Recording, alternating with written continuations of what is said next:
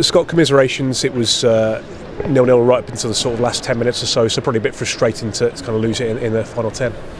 Yeah, certainly. I think we struggled with the little change in their shape in the second half, and didn't move it around the pitch as well as what we had been earlier on in the game. A couple of moments there, they released their wing backs at us a little bit sharper, and pinned us in. And I think the pressure told in the last 10 minutes. I think it was disappointing to concede at that time. Yeah.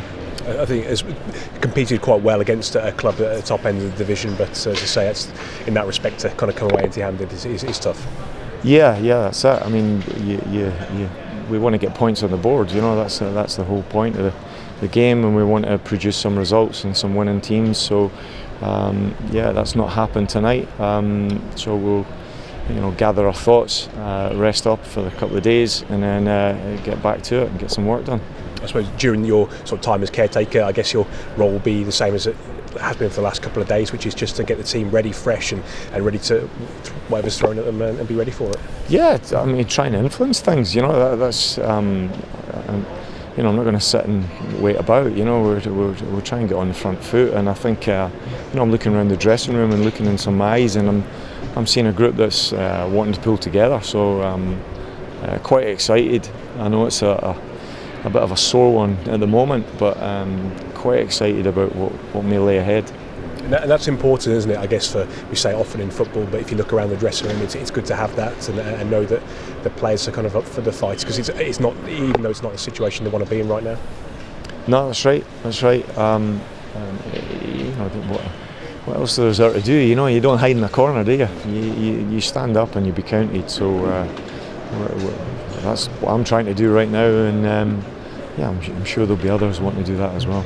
I know you said in the pre-match too that the players have been really good over the last few days, been very professional and could have worked hard for you, and I suppose that you'll be asking of them in the next few days as well.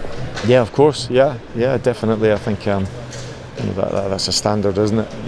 They're professional guys, so I'm sure they'll be hurting from that tonight. Nobody likes that late on in the game. As I say, we'll gather our thoughts over the next couple of days, and then get some work done. And lastly, Scott, on a personal note, it must be quite nice to be working with some of the players who you've kind of helped develop over the last sort of 15 months or so, and in the first team, Danny and Andy, both starting quite regularly now, and other players too. Yeah, that's great, and really delighted, that they're getting football and getting minutes in the first team. But first team football is about getting results, and I know that, and they know that, and they're learning that quickly now, which is really good. And they've shown up.